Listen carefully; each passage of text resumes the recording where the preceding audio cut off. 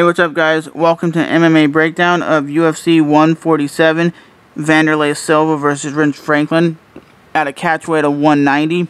And to be honest, you got a heavy-handed, beastly striker in Wanderlei who never, ever backs down.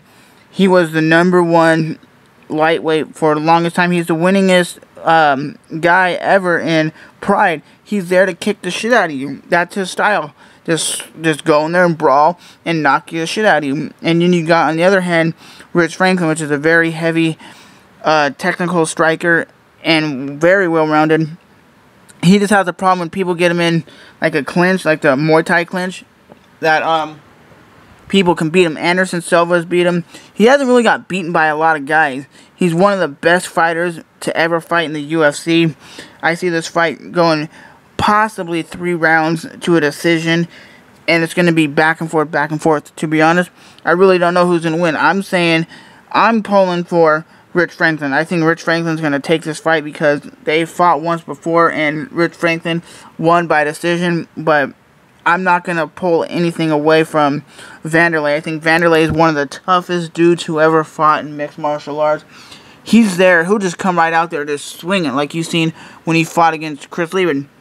And Chris Lieben was swinging. They were just swinging. The fight lasted like 30 seconds. And he is one of those dudes. If he didn't go in there and start throwing like this crazy punches all the time, he would win more fights.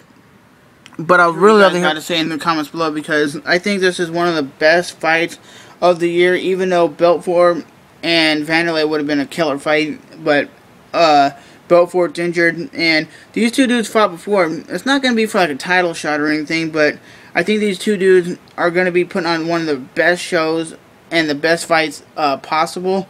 And I love to see two dudes who are willing to go in there and throw strikes and not go for the win. I don't like people who lay and pray, and you're not going to see this in this fight. You're going to see two dudes who are willing to throw down and beat the shit out of somebody. I just see it either being a quick knockout in the first round or a very like entertaining, like back and forth fight for 3 rounds.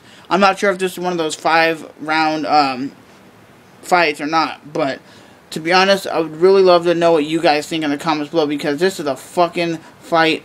I bet it used to be one of the fight of the year. So to be honest, like I said, Rich Franklin I think is going to take this fight, but I'm holding nothing against Silva. So with that said, please rate, hate, comment, subscribe. Hit the subscribe button, because I always make MMA breakdown prediction videos all the time, and the more subscribers, the more views. I would really appreciate it. So with that said, get that camera on my face, sucker.